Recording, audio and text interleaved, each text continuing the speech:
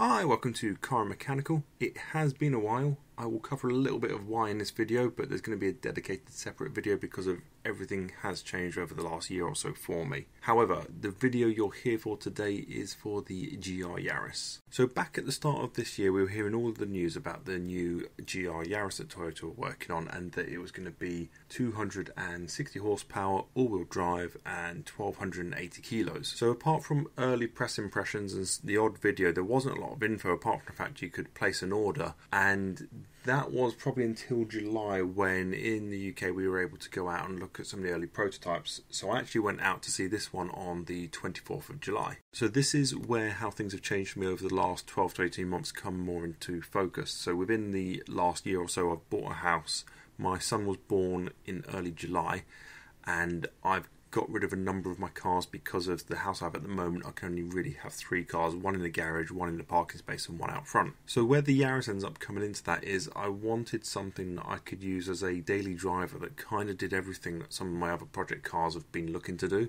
And with the power to ratio it's got, I'm not going to go through all the stats and everything, but it ticked the boxes of what I wanted from a car without me pouring hundreds of pounds a month into modifying something like the Stager. I just thought, why don't I just get something that does it out of the box? So going back to the 24th of July, I went to Steven Eagell Toyota in Milton Keynes, had a look at a car, sat in it because I'm 6'2" and I wanted to make sure that I fit in it okay, but I've been running around in an NVMX5 for 18 months, so I pretty much expected it to be fine, and it was. I was really happy with the way the car looked and felt, just in terms of getting in it and sitting in it. Couldn't drive it at that point. So I put my deposit down. I think I was the first person to get finance agreed on one as well, and then I was hopefully going to hear about a test drive in September. It got pushed back to October, and because of COVID, heard in November that I'd be able to do it in December.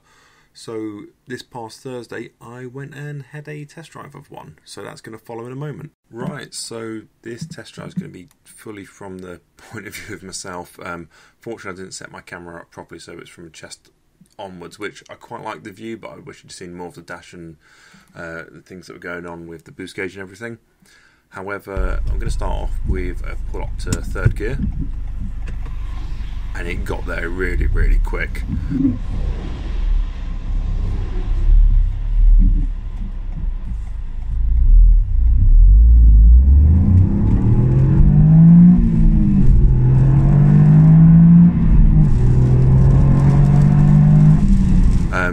I'm not going to try and go over too much of the stuff you've seen in other people's reviews. I'm just going to kind of go over it from my point of view and from the respective cars that I've had. So I've obviously had the 1.8 NBMX5, the Audi A4 Quattro, which was a 2.5 TDI.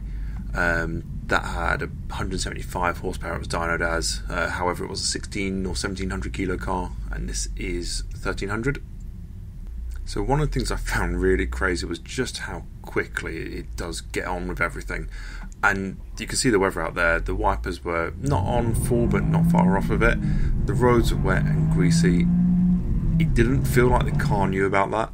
The car was just doing what it was made to do. And if I was to put it in any particular way, it was like the car was driving to a different set of rules to all the other cars on the road. So I showed up to the test in my wife's Jazz, which has got winters on it at the moment. It's understeering all over the place at normal speeds, and at enthusiastic speeds the Yaris just absolutely stuck. You can feel all of the torque of it. The brakes felt great. They weren't too sharp, they weren't too grabby. Absolutely needed what they'd need to do, which you'd expect at the size they are. It just felt like the car was just absolutely fully composed, and it was a hell of a lot of fun to drive. The piped in sound isn't too bad, but with mine I want to turn it off, and I'll probably be looking at a couple of modifications, so I'll probably get on to my build spec as well. So when I ordered this, my son was 2 weeks old, and I was concerned about having a car that was too stiff. So this was pre the point everyone had done the test drives and reviews, and it was coming out that the suspension was firm but not overly stiff and wasn't going to shake you to bits. But I was quite aware of a lot of other modern performance cars recently that are way too firm and do shake you to bits. So I ended up ordering the standard pack, which I do slightly regret now having driven this, because I think it would have been okay.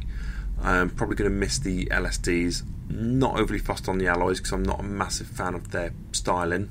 Big fan of the weight saving. Not fussed about red brake calipers or the sport suspension either, because those things can be addressed. So on the test drive, I think I only had it for about 20 to 25 minutes. I could have had up to half an hour with it, but I was trying not to go too long. I noticed the longer I got into the test drive, the more enthusiastic I got with it. So there was a lot of that happened on the test drive.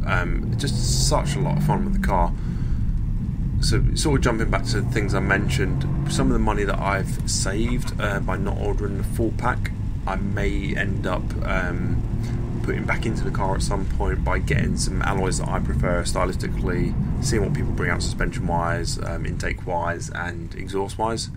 Power wise I'm quite happy with the car, but if there ends up being ways to push a bit more out of it, we'll have a look at that as well. A couple of things I observed whilst I was driving: that view out the front is quite narrow with the mirror and the entertainment unit display. I know someone moved the mirror a bit to give himself a bit more space, and then when you look out the rear you hardly get any rear visibility, but not that it really matters in this car. I think I mentioned before that I'm a bit over 6'2", and the seating position was absolutely fine in terms of my head not touching the roof or anything, but I did wish it was perhaps a little bit lower down, but you get used to it pretty quickly. But I do prefer sitting in my cars rather than the feeling of sitting on my cars. So I think I end up going for another loop or two round with this in a second as well. I wish I had a third camera with me so I could perhaps get a camera on myself and I would have done some commentary, but I ended up just chucking a few things in my bag in the morning and didn't have the thought to set something up for a third camera and to bring a mic with me. So one interesting thing is when you were chucking it round the roundabout a little bit harder, it didn't slide on you, but you could feel the back end unweighting a little bit. So that kind of slight rotation feeling that you get with an MX-5 sometimes. I do think on longer journeys, cruise control is going to be a must for this, so I'll be using it for my sort of daily work commute, but there might be the occasional family trip that we end up making with it as well. And it's so easy to go at enthusiastic speeds that you don't realise the speed you're doing, and cruise control probably does you a favour there. I think other things I'd comment on, I'd probably echo what probably most of the journalists and other posts have already said about it in terms of feeling everything. Gear shift feels incredibly solid. The car's incredibly comfortable and fun to drive. The only other thing I suppose I would add to this is that I've driven a couple of other cars, with pretty decent power. So I've driven an R34 GTR, rented that for a day in Japan. Have done track days where you get like 3 or 4 laps in a Ferrari, an Aston Martin and a 911 GT3. Those are very much kind of the sitting with an instructor and they limit from what you're doing. But this is right up there in terms of the feeling of speed. Obviously probably been in cars that are quicker than it, but they didn't feel as quick as this thing feels, and I think for me that's going to be the biggest thing. It's going to be a very, very fun car, but also very capable. Right, so as I go to drop this back off, it's probably worth saying that these were just sort of my initial thoughts and impressions on driving it, and it wasn't looking to be my review. I think when I get my own personal one, when I've had a bit of time to get used to it, learn how to play with it, I'll give a proper review. That's probably going to be in January, after everyone's had a chance to do all the sort of their reviews and everything. But I think mine's going to be more around what it's like to live with and own one, and as I mentioned, there'll probably be things that happen to it over time. I do want to say massive cheers to Steven Eagell for sorting out the test drive for the car and for everything they've done with the order so far. Massive thanks to Patrick as well. So if you're in Milton Keynes and you're looking at getting a GR Yaris, I would give Steven Eagell Toyota a shout and ask for Patrick. He's a top guy, and he's properly enthusiastic about these as well. It's kind of good to not have what you hear as sometimes your typical dealership experience. Didn't feel any pressure from them. The guy's been really helpful. Any questions I've asked, they've sorted everything out. So yeah, that's it just in terms of the test drive. In terms of my order, so this is the first new car I've ever bought. In fact, I don't think any of the cars I've ever owned have been within 10 years old, so this is pretty different for the things that I've had. So Toyota give you a portal and you can see how it's going. You can see that the order's being processed. You can see when it's been built, so it's quite exciting to see when my car has actually started the production process. And then you can see when it's on a ship. So currently my car is on a ship to the UK. It's expected here about the 16th of January. Then once it gets here, it needs some bits and pieces, some quality checks, and to go through registration. And I'm hoping to pick it up by the 20th of January. And once I have it, I think that's when I'll start to do the proper videos on it and everything. I'll go a bit more in depth with some of the things that I'm hoping to do. I'm going to have to run it in. I think it needs 600 miles before you can actually start to full-time drive it hard. Whether I'm going to do the same as other people, get that first oil change within 1,000 miles, change the diff oils and stuff like that, I haven't made my mind up on yet. But we shall wait and see. So that's about it for today's video, guys. If you are an older subscriber to the channel, yes, I am back with videos. More are going to be coming soon. Probably do a bit of an update on what's happened with the cars I've got, cars I'm going to get rid of, and eventually the position I want to be in. If it's the first time checking it out, welcome to the channel. And if you want to see more videos like this in the future, hit subscribe. Any comments, feedback, please leave some in the section down below. And more than anything, guys, thanks for watching.